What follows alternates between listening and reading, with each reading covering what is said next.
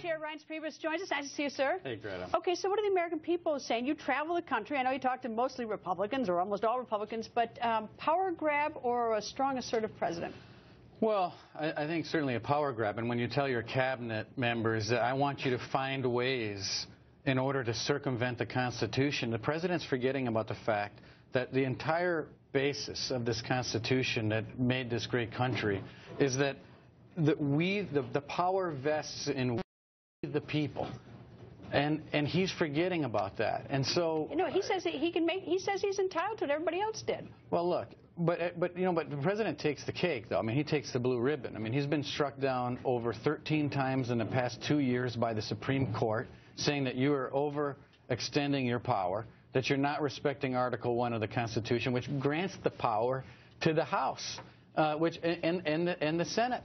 And so, look, what this president is doing, I think, flies in the face of the foundation of what the basis is of the Constitution. I think John Boehner is absolutely right in his lawsuit against this president, and I do think he's got standing. I think if any person in America, and I understand the injury argument, we're both lawyers, but as Speaker of the House, as the person who's directing traffic in Congress and passing in regard to passing these laws, it's his job and his responsibility, and the president wants to be president, he wants to be Speaker of the House, he wants to be Majority Leader of the Senate, and he wants to be the court. Well, he also wants to be the court because he criticizes the Supreme Court all the time. I mean, he certainly does that, and he got his, basically he got slapped down handsomely last week with 290 decisions against him. But here's what I think. I think the president, when in the first 2 weeks he was president, the first term, he said, I think it was either to Majority Leader Cantor or to Senator John McCain, he says, I won in a debate.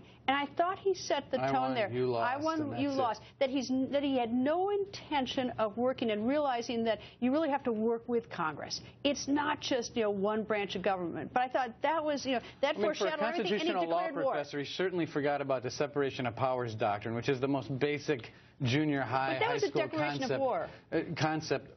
But listen, and there was one of the folks in the panel said that some of this stuff's a ploy. I don't think it's a ploy. I think actually he intends to try to change the laws of this country on his own. I think he envisions himself in having that kind of power, and I think he's going to be as cute and as clever as he possibly can to do it. And you look at what he's done already on immigration. I mean, so he's gone forward with all these executive actions. He's given all these speeches. And we got the biggest border crisis that we've had on the border than all of us can remember. This is the result of the Obama doctrine. Well, what's taken, if Speaker Boehner says that he has a good, strong lawsuit and that he's going to do this, why hasn't he? I mean, where is he? Why hasn't he? I'm not filing his papers, but I certainly think that there really is no other option with this president. He doesn't want to work with Congress. He wants to write the laws with the pen and his telephone, as he's threatened the American people. And he obviously doesn't respect the foundation of the Constitution. So what else can you do? Ron Johnson, senator from Wisconsin, he filed a lawsuit against the president's overreach. Do these lawsuits linger? Well, I mean, it would be so much better. It would be so much better if they would just talk to each other for starters. But you have to have a president that actually wants to sit down and bang some heads together and get something done. Other presidents have been able to do it.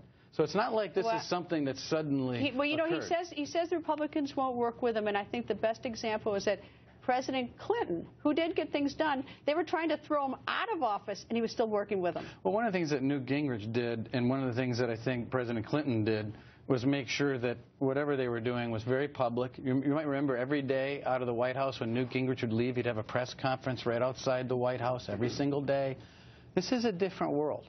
This is a president that views his presidency more as a kingship than it does as bound by Article 2 of the Constitution.